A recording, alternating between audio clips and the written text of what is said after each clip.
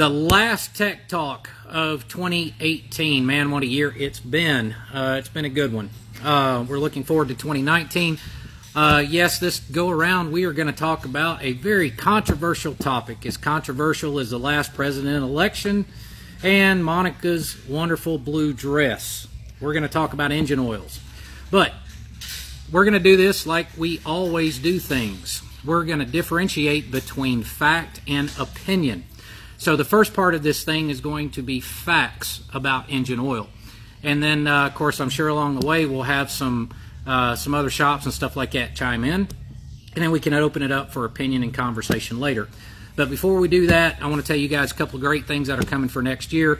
If you've been following us, you may have seen the post about our expansion into bike sales. We're doing something quite a bit different.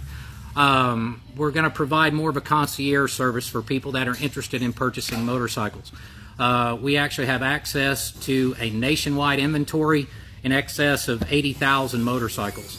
So in addition to that, we can finding the bike that you're looking for is going to be pretty cool. Not only that, but being able to do in-house financing, consigning used bikes, and even be able to sell used bikes with lifetime powertrain warranties on it. That's a pretty big deal there, guys. We can get the bikes at a really fair price, saving thousands over your typical dealer environment, which is great. Everybody's got to make a little bit of money, but we don't have to make it all on one person. So be on the lookout. We're going to be constantly adding inventory to our website about the bikes we have available.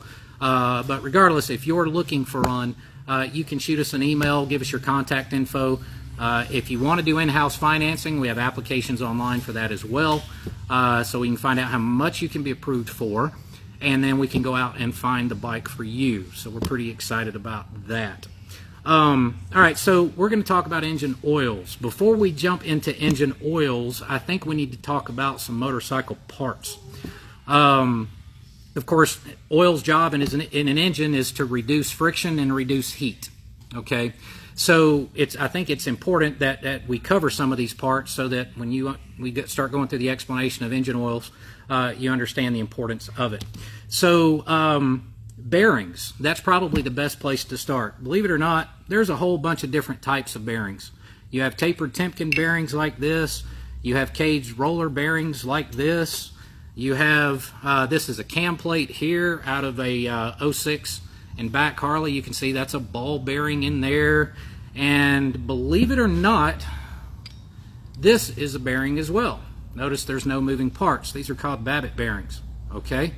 Where these are used, it's pretty unique because we're going to have to expand our conversations here. And since we're talking about oils in general, we're going to cover some automotive stuff. But we're also going to be talking about Indian, Victory, and Harley. The engines are entirely different. So we need to cover all of that stuff. So one of the key differences, we're going to start with a connecting rod. This is a connecting rod out of a Harley, and you'll notice it's a single piece. It's like a saddle rod. There's another one that goes over this. And the way this works is this bearing goes inside the rod here, and then you have this central crank pin. This bearing goes in here, and the rod rotates there. All right. Now, in comparison to that, this is a stock rod out of an Indian. It's quite puny, if you notice, which when we do our Indian kits, we obviously upgrade these rods. But you'll notice this is more of what I would say an automotive style rod. It's a split rod, and this uses the Babbitt bearings. Okay. These are pressed into place, or excuse me, they set in place there. The key differences between these two types, and Victory uses a very similar deal, and most of your automotive applications are as well. The biggest difference here, and what makes oil so critically important, is that, of course, you have friction reduction simply because you have rollers in the bearing on the Harley. But when you move to more of the Babbitt bearing style with no moving parts, the oil film creates the bearing surface. So that means that oil viscosity and oil quality becomes more critically important, okay? And some other changes that took place in Harleys from 2006 and forward, on this earlier style cam plate, you'll notice that the cams, I've only got one cam in so you can see what's going on here. You've got a ball bearing here and a roller bearing here, different load forces, so they require different types of bearings. But regardless, and 2006 and back, you had physical bearings in this place. All right. Now, when we got to 07 and later, the cam plates changed. Here, notice there's no bearing. All right. So actually, the cam surface sits in here. And what you have at this point is very similar to the Babbitt bearing that I discussed in the Indian rod, where you are 100% reliant on the oil film to provide the bearing surface. Okay, so this again became more critically important in 07 and later Harleys. One of the other things that changed in around 2011, I believe it was, in 2010 and prior, you had a bronze bushing in the cam plate. So this cam plate sits on the right-hand side, and the pinion shaft of the crank comes through here. You've got a gear here. The oil pump sits behind this, just to give you an idea. And Scott mentioned, so does the V-Rod. Absolutely. Thank you, Scott. Scott Fitzgerald Motorsports. If you guys have got a V-Rod, check Scott out. He does awesome engine work on V-Rods. So thanks for bouncing in here, Scott. In the earlier years, you had a bronze bushing in this area here. So the bronze bushing would aid in providing friction reduction for the crank that came through. Now in 2011, Harley changed their factory cam plate. No longer has a bushing. And you'll notice, I don't know if you'll be able to see this or not, notice the edge around here? What that edge is a burr, and that's essentially wear from the crank, distorting the aluminum in this area. So that's due to either crank run out or, again, oiling issues. So that compounds the problem there, again, making oil even more important. The other thing that changed, you'll notice this Harley connecting rod, this is where the wrist pin goes in. Rod mounts this way, the crank is here, the wrist pin is through here, piston attaches to the top. All right, so you'll notice there's a bronze bushing in there as well. All right, in 2011, I believe it was, that was another change. Harley removed this bushing. All right, so that it's now a steel connecting rod riding on the steel wrist pin. Okay, so as the year models are getting newer, oil viscosity and oil quality is becoming even more and more important. So I think the best place for us to start is really the differences between mineral-based or conventional, would be the word for it, versus synthetic oils. All right, now synthetic oils actually were developed sometime in the 30s, thanks to some German scientists. What they found was when they were fighting on the Eastern Front, the extreme temperature changes. With conventional oils, the oil would get extremely thick in cold temperatures. And then, of course, operating vehicles that they had, they would get very high engine temperatures, and they were noticing that conventional oils would break down very, very fast. The other issue was having crude availability to supply their military. So they developed synthetic oil for two reasons. One, to be more stable through temperature changes, and also to provide another fluid medium instead of having to rely on fossil fuels. So that's kind of where it's been around. So synthetic, the technology of synthetic oil has been around for a very long time. Technically, there are 3 different synthetic bases that synthetic oils are based on. We're not going to get too techy here, so we're not going to go into the different types of base synthetic oils and all that kind of stuff. To be quite honest, don't really need that information. So let's talk about what the actual numbers mean. So you have, say, let's use 10W30 for example. So you have an SAE 30, then you would have a 10W30, and you have essentially a straight weight is the nomenclature people use, straight weight versus a multi-grade oil. All right, so and of course, essentially, you know, the higher the number, the thicker the oil. Okay, the W does not stand for weight. The W stands for winter grade. Okay, so if you see an oil that does not have a viscosity that does not have a W immediately following the number, in example SAE 30, straight 30 weight, that means that that oil has a viscosity value of 30 at 100 degrees Celsius. Okay, if you see a W after that value, then that means that it is the viscosity at winter climates. There's no real set temperature for doing that test, on average, they use 0 degrees Celsius. So if you see 10W, that means that it is a 10 weight at cold climates for approximately 0 degrees Celsius. If you see SAE 30, that means it's a 30 weight at 100 degrees Celsius. So what I did, just to kind of make that, why do we use multi-grade oils? I think that's important. So I made a chart. Some people like visuals. So let's see if we can do this. All right, so we've got viscosity on this. Oh, it's going to be reversed. I'm sorry, guys. I think you'll probably get the idea, though. So what we're dealing with here is viscosity on this side and temperature down here at the bottom.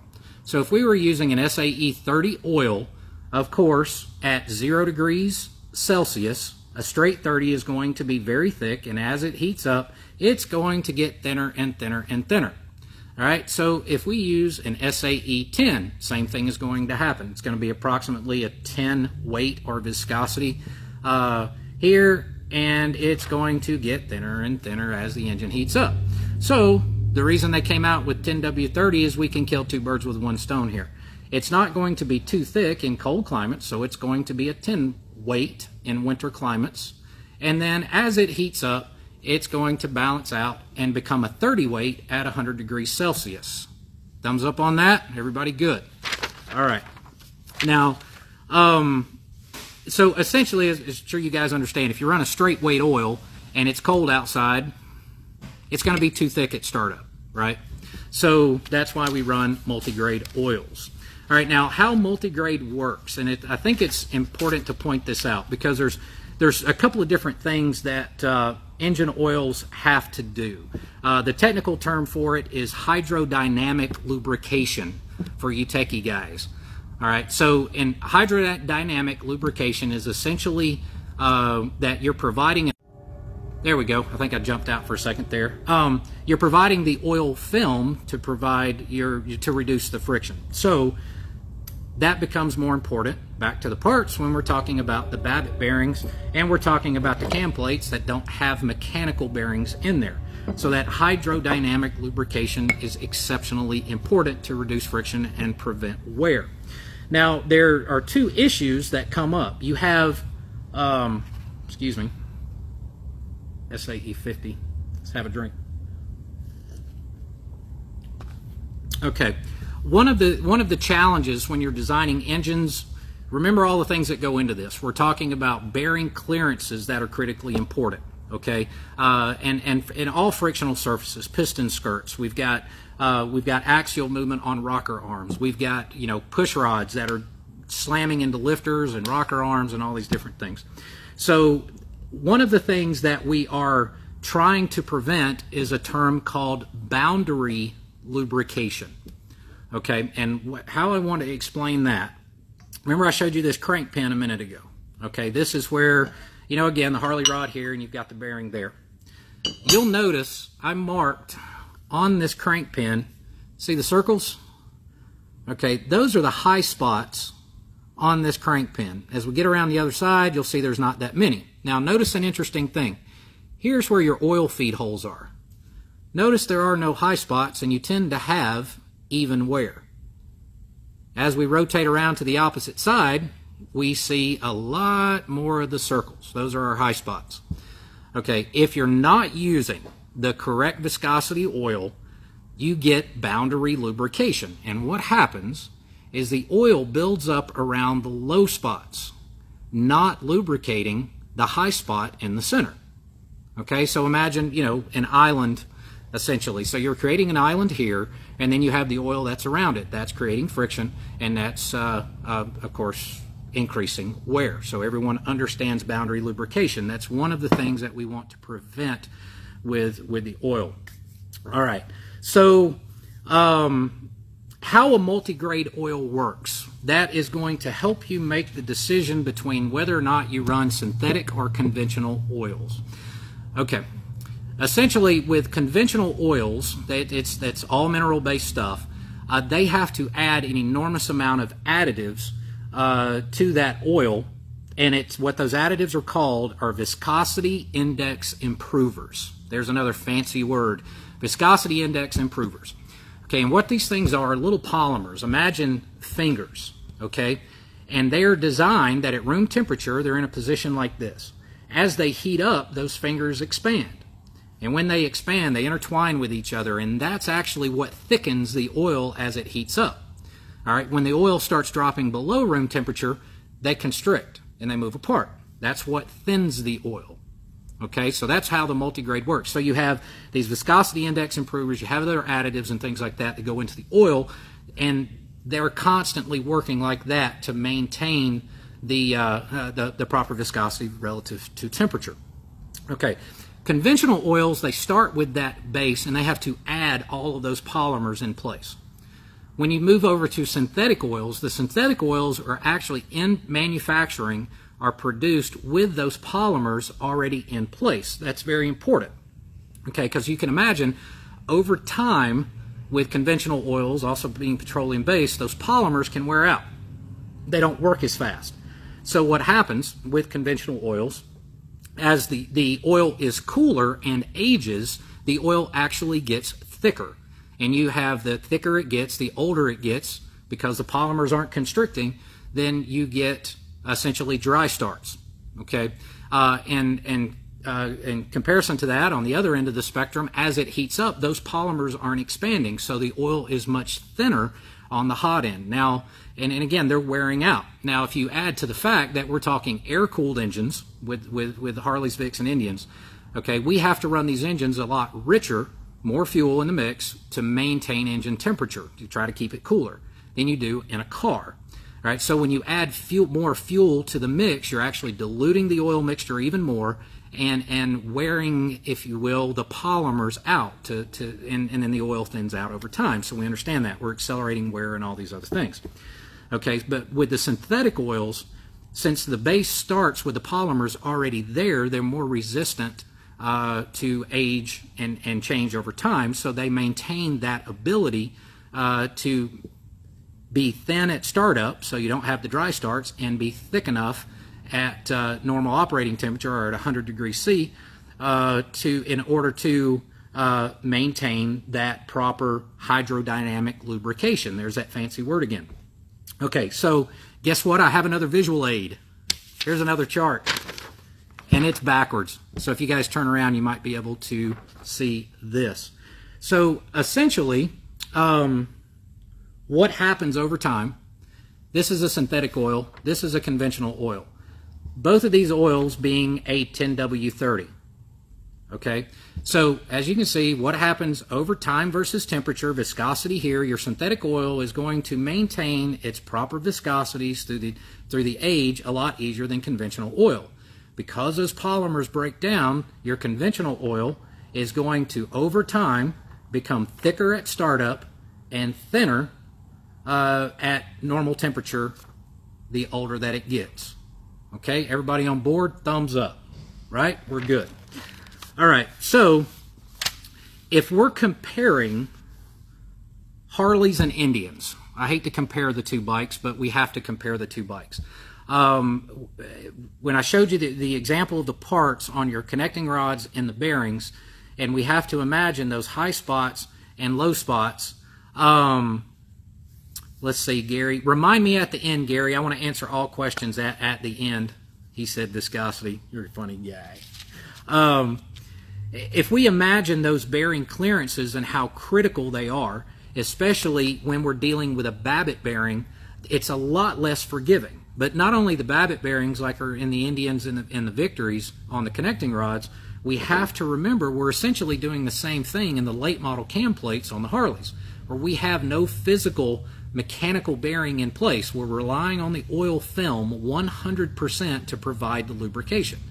So if you've ever taken out a dial caliper or a mic and you've measured these factory parts, they're a little less than perfect. So maintaining that viscosity is absolutely critically important. So that is really the reason why it's worth paying a little more for synthetic oil over conventional oil. It's not a dog and pony show. It's not just marketing hype. There's legitimate reasons and advantages to running synthetic oils.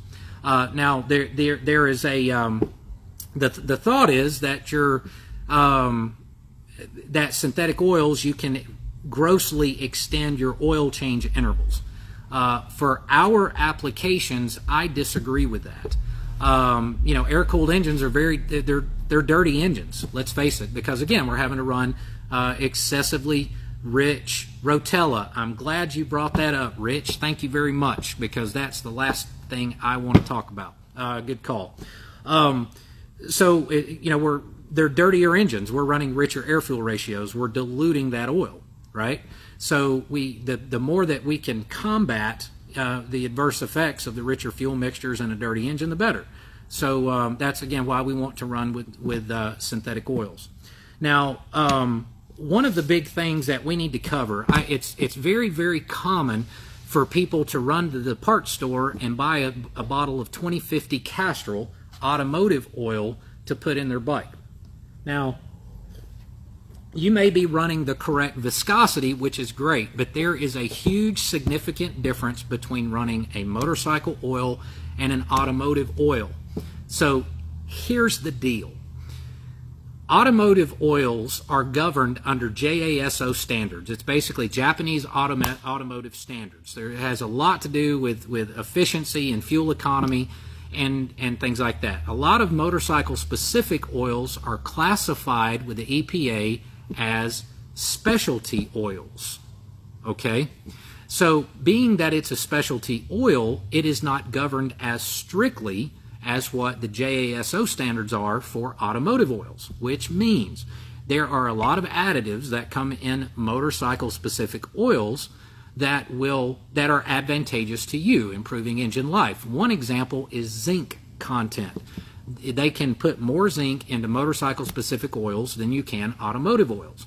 That aids tremendously in wear protection. All right. Then you also have like phosphorus. You can have a much higher phosphorus limit in specialty oils, motorcycle oils, than you can automotive oils. And all of those rare or earth minerals are what is fantastic in aiding against wear inside the motor. So if you're running your Castrol, regular automotive oil, yes, will it work? Sure. But it's not as good as it could be, all things considered. All right. So one of the and one other thing I'll touch on as well. A lot of the synthetic oils that are available now will meet JASO standards. There are some that fall back on the old SAE standards that I believe, excuse me, changed somewhere around 6 or 8 years ago. The fact of the matter is, with the JASO stuff, they have to work around and a lot of oil viscosity has to do with fuel economy as well, let's face it, okay? So your better fully synthetic motorcycle-specific oils will also meet JASO standards. Your less expensive motorcycle oils will still fall under ASE standards. So how you know, I'm not going to do a brand plug here, so I'm not going to show you the label, but when you see the bottle, you'll probably know what we use. We'll get to the opinions at the end. You'll notice this label here, and again, I apologize, it's going to be reversed, but you'll notice here you have your classification listings. Okay, API, SG, SL, all this kind of stuff, and you'll see this right here. It says JASO standards. All right, that means that this oil has been formulated to maximize flow and to maximize fuel economy, lubricity, that sort of thing, to meet the JASO standards, but it still has those high additional mineral contents, which is fantastic. All right, so Rotella, let's go back to that. That is a very common thing that I've heard for years and years and years, is that people run Rotella. And one of the reasons that Rotella works well is that it has a CF rating. Now, CF ratings are essentially a standard in oils that are designed for diesel engines. Diesel engines typically are inline, and they see an enormous amount of axial play and axial load of the crankshaft. All right, we're talking, I mean, my truck, for example, makes almost 900 foot-pounds of torque, right? So, you know, you're pulling as much as 20,000, 30,000 pounds with a 3/4 and 1 ton trucks, you see an enormous amount of axial play and force in the crank hitting the main bearings, right? So what the CF rating is it's additional polymers that are designed against shear, like this. So you've got a crank that's slamming into bearing surfaces, okay? So that CF rating helps with that. Now, in a Harley specifically, you know how it's a fixed rocker arm on the top, so you have a lot of axial movement. You have a push rod pushing on one side, shoving it against the thrust face, on a rocker on the other side, pushing down on the valve, so it's not floating like it is on your, you know, overhead valve V8 engines. So long story short, you have a lot of axial play and a lot of actual forces that take place.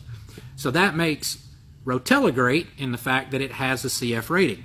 But if I grab a really good motorcycle-specific oil that has all the additives that I want for the motorcycle stuff, and it's a multi-grade oil and does everything that it's supposed to do as far as my motorcycle, my air-cooled engine, if I look right here, we'll notice it also has a CF rating. Imagine that. Okay, that is the main advantages. The disadvantages of running something like Rotella is that it has an enormous amount of detergents in it. Diesels are very dirty engines. They can build up sulfur and this sort of thing. So those detergents are critically important to reduce the buildup in the sludge in a diesel engine, but we don't need it in gasoline engines. Okay, they burn a lot cleaner. All right, so what you can actually do by running Rotella is diminish some of the beneficial carbon deposits. For example, when you bolt you've got the top of the cylinder and you've got a head gasket and you've got the cylinder head that sits on top. There's a very small gap, and when I say small, I'm talking 30 thousandths thick, 40, 50 thousandths thick, maybe only 10 thou wide. It's a very small gap around the perimeter of the top of that cylinder. Okay, that area will fill up with carbon. You want it to fill up with carbon. Okay, when it doesn't fill up with carbon, it creates hot spots in the side of the cylinder, can actually promote auto ignition. Okay, so you want that area filled with carbon. When you run Rotella, it can actually remove that carbon. Not a good thing. But then you also can get, you know, small carbon seals that develop around the rings and around the ring gaps and things like that are advantageous to us. So in years of testing, I've tried Rotella, and I have done cylinder pressure and leak down tests on bikes that were running switch to Rotella, see the bike again at the next oil change, and see a significant drop in cylinder pressures and cold cranking pressures and leak downs as a direct result of that. So that takes care of the Rotella. So what else can we talk about oils? Let me stop talking for a second. Do we have any questions? Let me scroll through here for a second. See what we got. Let's see. All right, Gary Chadwick here. So Harley's around 2000 to 2005. Conventional oil or synthetic. I honestly, Gary, I cannot think of a reason why I would not run synthetic oil. Unless we're talking an old bike, like some of the old ones where the tolerances were much broader, Evo, shovel heads, things like that. They were a lot more forgiving. They're fantastic engines. You had bearings everywhere. I wouldn't see as much of an issue running a conventional oil with that, and even some cases older, real older bikes, like shovel heads and things, about even running an SAE oil, like an SAE 50. Provided you don't live in an exceptionally cold climate. Okay, so that's something that I want to touch on here in a second. So I hope that answers that question. Some people use Rotella T6. All right, we covered that, Rich. All right, Steve asks, so if you change your oil to factory recommended specs, mileage, would it matter? I saw a change in the service manuals, and I find this kind of interesting, and I believe what it comes down to is earning carbon points. Okay, historically, if you were using synthetic oils, there was a 5,000-mile oil change interval on primary, transmission, and engine oils. It went to a 5,000 when it came out with the Sim 3. I will go ahead and say this, we can call this an opinion thing. I am not a fan of Sim 3 whatsoever, and I'll get to why momentarily. in around, I believe it was 2007, 2008, Harley changed their factory recommended service interval on transmission and primary from every 5,000 miles to every 15 and 20,000 miles respectively. It may have been 10 and 15,000 or 15 and 20,000 between the primary and the transmission. The funny thing about that is none of the components changed. They were all the same components, all the same gears. Okay, so why is it that you need to change this every 5,000 miles to begin with, but now it's okay to run it every 10 or 15 and 20 with no component change? For me, I believe it was about strictly earning carbon points. So that's opinion. The fact is, when we service bikes, when you stretch it much further over that 5,000 mile mark, we start to see particulate on the magnetic drain plugs and the primaries in the engines and in the transmissions. So the point that I don't see as much particulate or powder, almost looks like graphite buildup on the magnetic tip, is somewhere around 4,000 to 5,000 miles, providing you're running synthetic oil. So when we do our services here, we don't follow the recommended 15 or 10 or 15,000 oil change. We stick to 5,000 in all three holes. So I hope 3 holes on the bike, by the way, transmission, primary, and engine. So I hope that answers that, Steve. Let's see what other we've got here. What synthetic oil do you recommend for a Victory? Hey, Gerald, it's been a long time, buddy. All right, before I like to make, let's make the switch from from fact to opinion and experience. Before I do that, does anybody have any questions on the facts and engineering about oil? Give you guys a couple of minutes. No questions on that? Okay.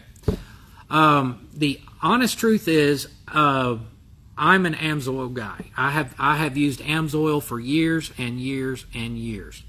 And what I see with AMSOIL, not only do we build engines with AMSOIL, we service them for the life of the engine. And for years, customers would come in and tell me what types of oil that they're using. And we've had opportunities to tear engines down, of course. We see where they're wearing, the wear parts and things like that. Thanks, Big John. Appreciate you, buddy. So we've had a chance to see all of that. And over time, what I found was when we would either service bikes and switch them to AMSOIL or bikes that had AMSOIL in them already, I see virtually zero particulate on drain plugs, provided they're changed every 5,000 miles. And I can't honestly say the same thing about every other brand of oil that is out there. So I would say my opinion is based on several factors. So if we look at the the facts of it, we've got a multigrade. We know we need that. It's a full synthetic that's manufactured from the beginning with the correct polymers in it, so it maintains its viscosity. It's got the JASO standards. It's got the CF rating. It's got all the things that it's the best of all worlds, I guess. So that's why I choose AMSOIL. Now, specifically, and this has been a common thing with Victory. I haven't seen it so much with Indian, but I have had a ton of people call me and tell me that they have a difficult time finding 2040, which is the recommended viscosity for Indian and Victory. Okay, they have a hard time finding 2040. Of course, AMSOIL makes a 20W40, but they have a hard time finding it. So people are putting 2050 in, and immediately they notice higher valve train noises, specifically in a Victory, being an overhead cam engine. They notice an elevated engine noise. They pull the 2050 out, go back to a 20W40. Miraculously, the engine noise is gone.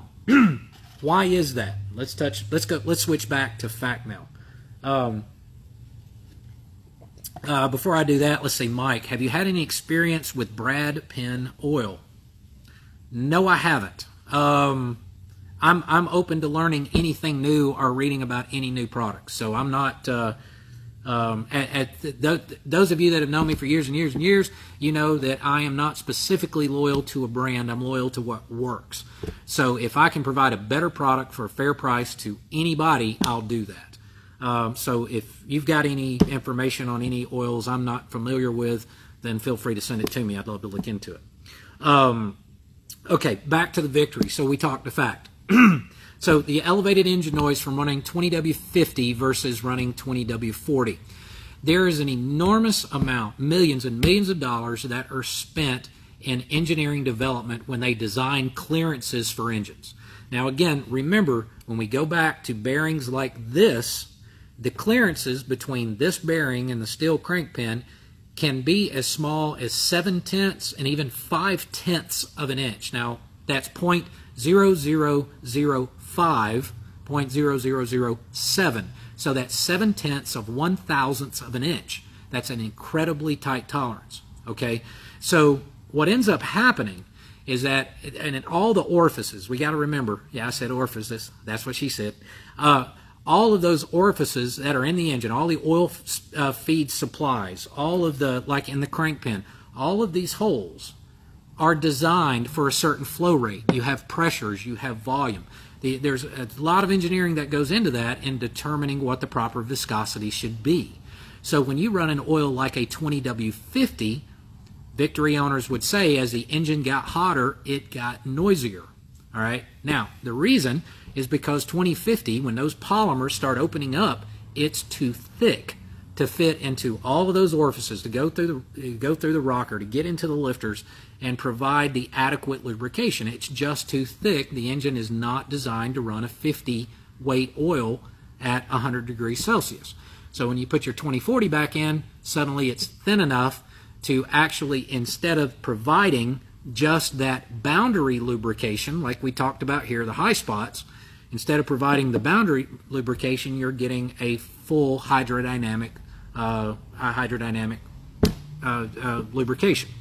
So if they recommend a 2040 because of all those clearances, and if the engine is built to stock clearances and specs, you need to stick with the stock viscosity. Thicker is not always better. So any other questions on that? 35 minutes just talking about oil. Any questions? Let me scroll through here for a minute. I like doing this better out in the shop. I'd rather be in the shop than be in my office. Jack and Coke in the cup. Rich, how did you know, my friend? It's actually, it's a little mixed, a little heavy, as you can see. This is a straight 50 weight Jack and Coke, so we're feeling pretty good this afternoon. Thank you very much. Mobil 1 V-twin or Sen 2050. I'm assuming Big John there on the Sen 2050. You're talking about the Sen 3 HD stuff. Again, I have where I would separate the two is that let's look at the things that we know. There is no question that Mobil 1 is a fantastic manufacturer. They're OE in just about every European car that's out there. Excellent thing, Mike. I want to get back to that in just a second. So there's no question Mobil 1 is a great oil. So in making the decision, then what I would do is look for all the things that we know. We know it needs to be a multi-grade. We would love to have a CF rating. We would love to have it to be JASO standards. But if it is a motorcycle-specific V-twin oil, then that should mean that it is formulated for air-cooled V-twins, having higher phosphorus, higher zinc, that sort of thing. So I can't say I would have a negative opinion about Mobil 1, as provided that it meets all those specifications and has all those things. So as far as Sen 3, what bothers me about Sen 3 is they don't publish that information. Okay, so if you grab a bottle of Sen 3, I wish I had a bottle of Sen 3 here. If you grab a bottle, you won't see all of this information on the back. That tells me that they're hiding something. As we also know, Harley doesn't make their own oil. So someone is making that oil for them, and why they're not publishing those standards, I don't know. To be completely frank, I don't care. If someone's handing me money and entrusting me in my experience to build them a very expensive engine, and we put the time and the blood and the sweat and the tears to make that engine absolutely perfect, I don't want to question what's in the bottle that I'm pouring in the bike. So I'm not a big fan for that. I don't know where the oil's coming from. And not only that, it's this even happened with Quaker State a few years ago, or many years ago. You know, it was they fight sludge, but yet you tear a Quaker State V8 apart and it's full of sludge in the heads and the rocker boxes. And it was because essentially they were a marketing company. Their oil was coming from multiple foundries, and those polymers would counteract each other and produce sludge. All right, so obviously technology has changed over the years, which is fantastic. So that shouldn't happen again. But the bottom line is I don't know where that oil is coming from, and what those standards are, and I don't trust the motor company to hand me a bottle with no label on it and tell me to run it. So I would run Mobil 1 or AMSOIL, provided again all of that fits. So thanks for the question, John. I hope that answers. In Canada, they outlawed, it's a good thing, Mike, outlawed zinc in engine oils. I know a few nitro drag cars that run brad pen oil with very good results. They have better bearing and crank life with brad pen. I'm interested to learn more about that, and I will look into that. I have a question for you, actually. In Canada, do they not, is zinc outlawed even in specialty oils, like motorcycle-specific oils, or just in automotive oils? I would be interested to know that, because I'm not aware. I believe they distribute, like, you know, AMSOIL and other motorcycle-specific oils or use-specific oils into Canada, but I'm not sure if there are different part numbers or not. But I'm going to look you up after we finish this, and I'd like to get more information on the brad pen oil, definitely. Filter preference. This is a good one. Good question, Larry. Interesting thing about filters. I have a good friend of mine that is an engineer at a filter manufacturer, and he and I, we talk occasionally about filter technologies and things. I did a lot of testing on the Super Premium 5. Not sure about that. Excellent, Mike. Thanks. A lot of research and testing on the Super Premium 5 from HD. Now, they tout that as a 5-micron filter. Okay, so when I contacted my buddy at this very, very large filter manufacturing company, I sent him one of the filters and asked him to test it. Okay, now the way that we tested this is pretty important. I took an engine that had 3,000 miles on it and took an oil sample. That sample was sent off for me to find out the exact ferrous, non-ferrous metal content and the contaminants that were in that oil compared to a sample that was brand new. So we were able to determine the molality and the content, the specific weight of the contaminants that were in the oil. We took that, and he simulated engine run cycles through that Super Premium 5 filter. And what we found was after about 3,000 miles, the bypass in the filter would pop open because the element was clogged. A 5-micron filter is too tight. So what happens when that bypass opens, the filter is clogged, you're no longer filtering the oil. It's just working around the inside of the filter and dirty oil's going through. What compounds that issue, a lot of Harleys now have factory oil coolers. They already route the oil, what I believe, in my opinion, they already route the oil incorrectly. They go, unfortunately, they go past the oil pressure switch first, and then it goes through the oil cooler and then through the filter. Okay, so you have dirty oil going through an oil cooler that has very small orifices in it, and those can fill up over time, restricting the flow. All right, I'm going to do a little plug for Jag oil coolers here, by the way. I'm a huge fan of Jag oil coolers.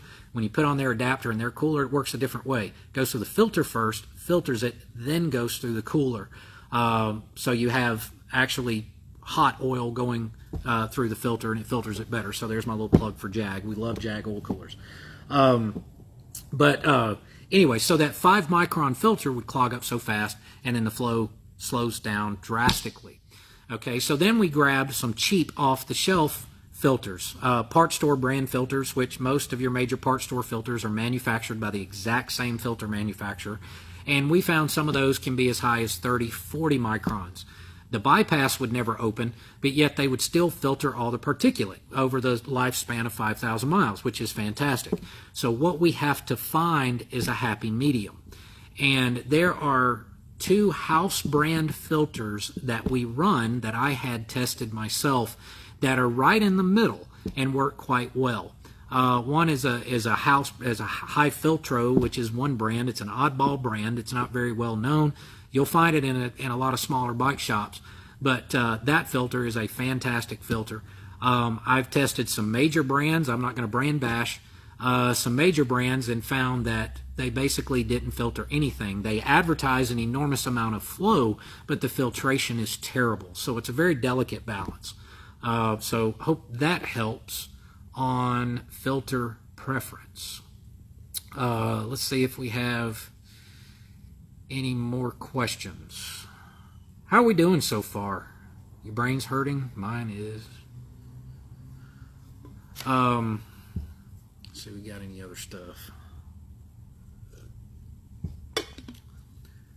It's not bad. 45 minutes talking about engine oil.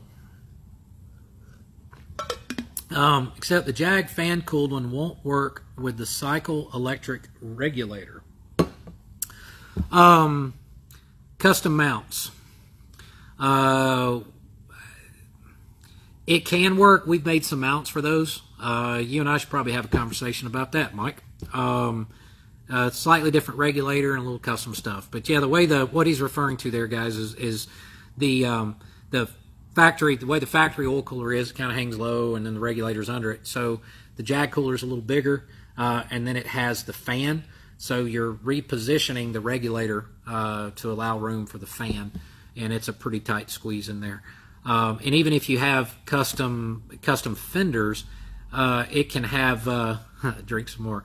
If you have custom fenders, it can get a little close to the fan and kind of restrict that a bit. But I will say, if you can use one of those fan oil coolers, I have seen consistently a 30 to 40 degree reduction in oil temperature with one of those. And so it's a fantastic product. We actually sell those like crazy and recommend them. And we're behind them 100%. It's good stuff. Any other questions?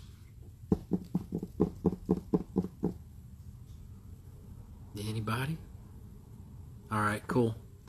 Guys, I guess we'll call it. It is 5:45. I appreciate everybody tuning in. I want to wish all of you happy holidays, Merry Christmas, Kwanzaa, Hanukkah, Festivus, whatever it is you celebrate. Make sure to spend it with family and take some time off. We are going to be closed the week of Christmas to New Year's. These guys work exceptionally hard during the year, so we're going to give them a break and let them do their thing. And we're going to enjoy it and relax a bit, and we're going to blow out 2019 this year. Don't forget, if you're interested in a bike, if you are interested in selling a bike, give us a call. We can help you out with that. We've got a lot of new other programs, a lot of new engine kits. We're going to be rolling out stuff for Indian, stuff for Victory, and all that type of stuff too. Our Milwaukee 8 engines are rocking and rolling like crazy. Quick question there. When is the Baker sale? The Baker sale is going on right now. The story with the Baker thing is that I work out a great deal with Baker. I've been doing Baker stuff for years and years, and am actually an R&D shop for them. So anytime a new product comes out, I get to be the first shop to see it, and we install it and we test it and we put it to its paces. So I've always had a great relationship with the guys at Baker. They're a great company. So what we do is we run a series of essentially we install them at no charge. All right. We like to see the Baker product out there. We stand behind it that hard. So when we take pre-orders on Baker transmissions, the DD7s, DD6s, whatever, and we can even do some custom gear transmissions with shift kill and reverse shift patterns and stuff like that. So we basically will take pre-orders, and then we do a bulk order with Baker and get several of them in at one time, and then we do free installs on those transmissions.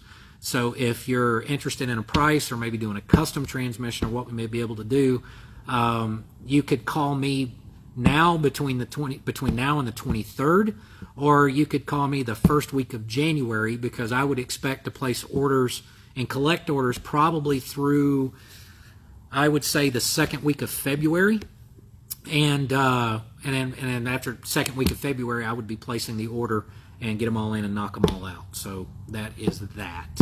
Anything else?